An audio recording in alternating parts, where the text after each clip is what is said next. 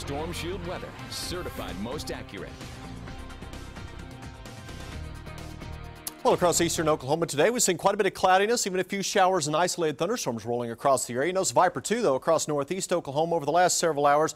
Not experiencing any rainfall, even though we are seeing quite a bit of cloudiness still holding on to parts of the area. Down to the south and east of us, that's where we're still seeing a few showers, and you have to go way down into southeast Oklahoma to find that activity from Tallahena, now south of Poto, then extending over into western areas of Arkansas. And this activity will continue moving away over the next couple of hours. So it looks like most of the rainfall is finished here in eastern Oklahoma. How much rain did we see? Well, since midnight officially here in Tulsa, we only picked up 0.02 inches of rain. Out at the airport, same story at Bixby, also in Inola. You notice Haskell picked up about 0.2 of an inch of rain. A little heavier amounts of rainfall as you move to the south and east across the southeastern half of eastern Oklahoma. That's where we saw the heaviest of the rains. Cookson picked up about 1/2 inch of rainfall. Wister's picked up 1/3 of an inch, a little over 1/3 of an inch of rain in Tallahena, and Eufaula picked up about 1/4 of an inch of rain. So southeast Oklahoma picking up heavier amounts of rain as we moved on through the morning into the afternoon.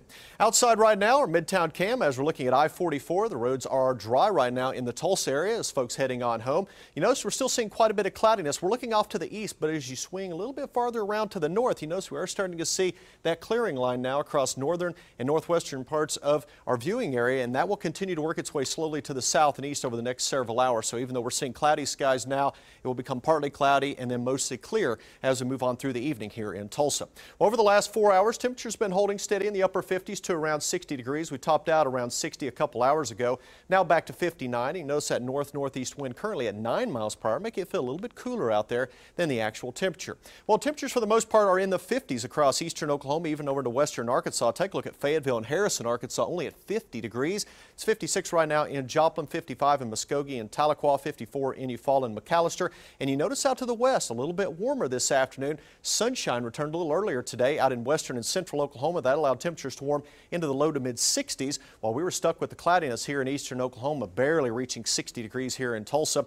And you notice off to the south and east of us where they saw sunshine as well across central areas of Arkansas in advance of another front that moved across our area early this morning. Temperatures still running in the 60s to near 70 degrees. Now, as we take a look at futurecasts through the rest of the evening, the back edge of the cloudiness will slowly work its way from the northwest to the south and east by 6 o'clock this evening, right around the I-44 corridor. And as we move through the evening hours, we'll see that line of cloudiness continue to work its way to the south and east. So we'll see clear skies for tonight. You notice by 7 o'clock in the morning, maybe a couple of high cirrus clouds drifting into northern parts of our state. So mostly clear skies as we start our Tuesday morning, but it looks like any high cloudiness will swing on by very quickly, and we'll see mostly sunny skies for most of the day.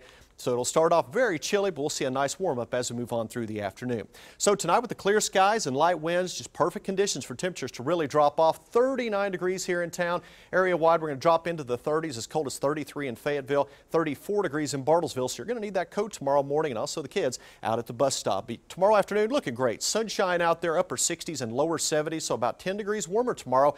And we'll have yet another front move through tomorrow afternoon and evening, but it's going to move through dry. And in fact, we're going to see several fronts move through over the next 7 days. You notice another one on Thursday is going to drop temperatures back to 60 for the high. Then we'll see temperatures back into the upper 60s and low 70s. Another front on Saturday, yet another one Monday night into Tuesday, but the chance of rain fairly slim over the next 7 days. A little cool in the morning, but we can definitely handle the afternoons. Those low 70s look good.